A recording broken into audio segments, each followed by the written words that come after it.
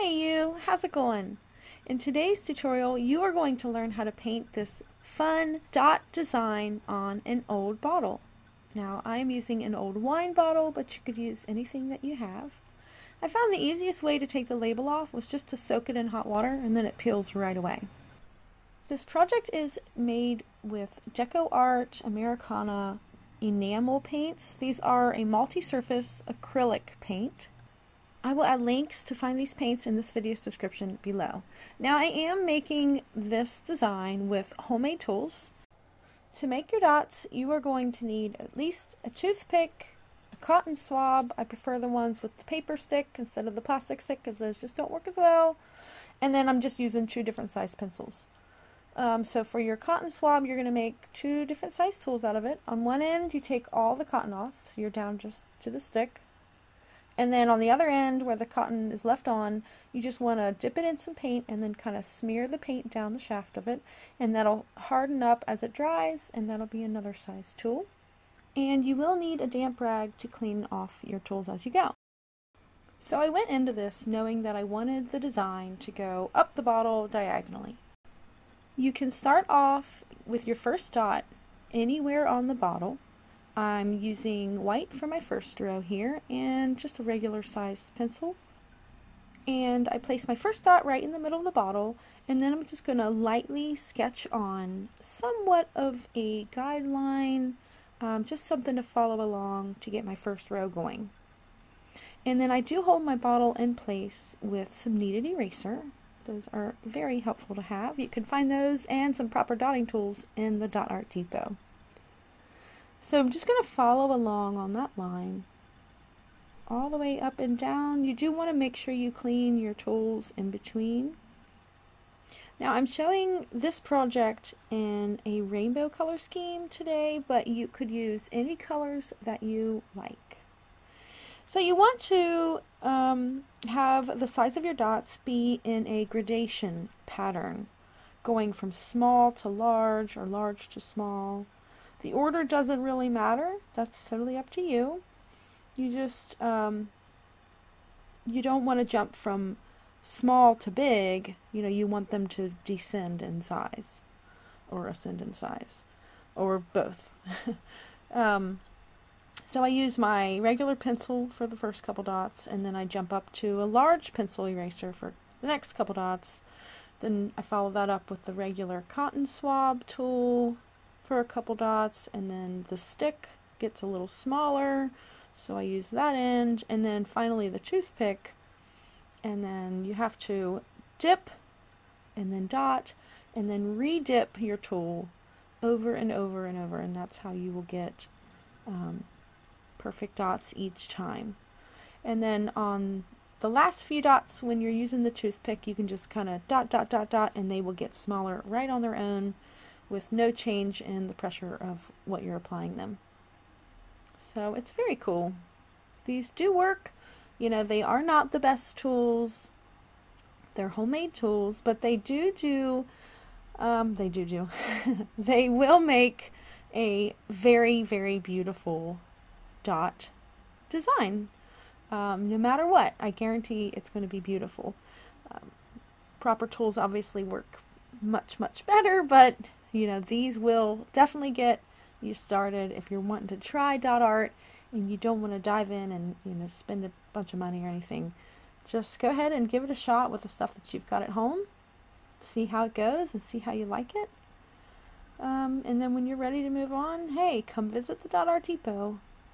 We have all the things that you will need for your dot art. And I'm just going to be switching up the colors. You just want to get your dots as close as you can to the previous row without touching. I mean, if they do touch, it's not the end of the world.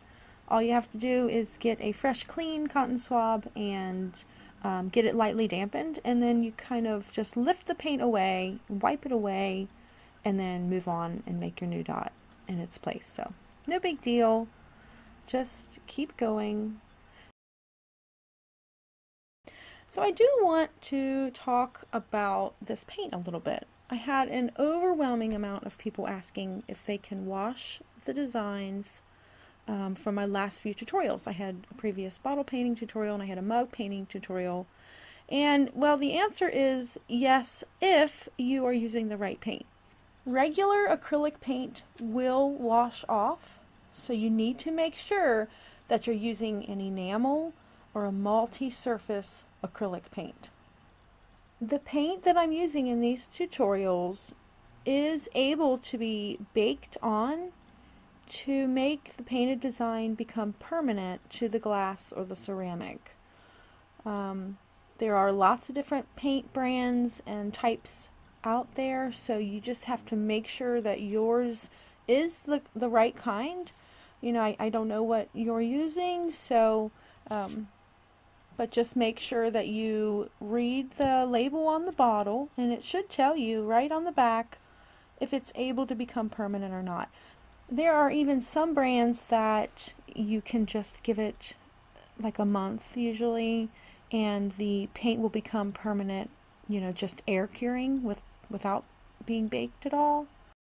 So just do the research and make sure that you get the right kind of paint. You know, you wouldn't want to paint a beautiful design on a mug or bottle and then you go to wash it and it all comes off. That would be terrible.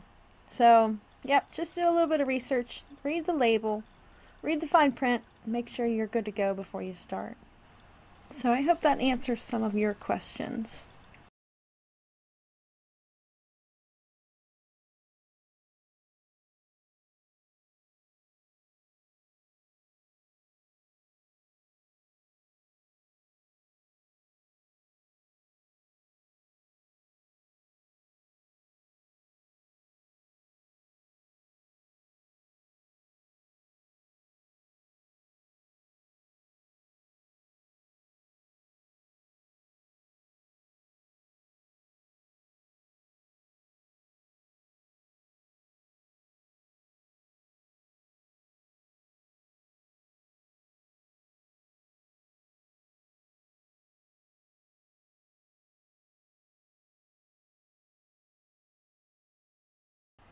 I found this to be such a fun project. You know, we're not overthinking anything. There's no symmetry that we're trying to perfect like we do a lot with the mandalas. So it's just, you know, a bunch of colorful dots on a bottle in any particular order. I mean, you kind of can't mess this up. Actually, if you do try this, please share it with me on social media. I would love to see what you create. You can tag me so that I see it. If you don't tag me, I probably won't see it. But if you tag me, I'm going to get to see it. And I love that. Sometimes I even share them on my page. So definitely find me and tag me. You can find all my social media links, I guess, down in this video description below.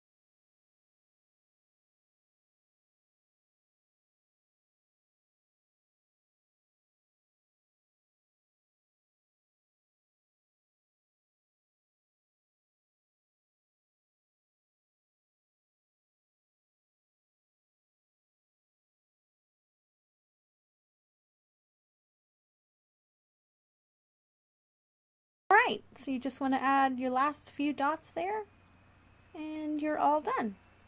You do want to make sure that your bottle is good and dry before you try to handle it, or bake it, I guess, of course.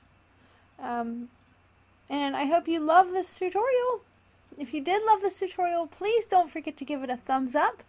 And if you're new to my channel, of course, I would love to have you as a subscriber. Don't forget to check out all my other step-by-step dot painting tutorials. Thank you so much for watching, and I'll see you real soon. Bye now.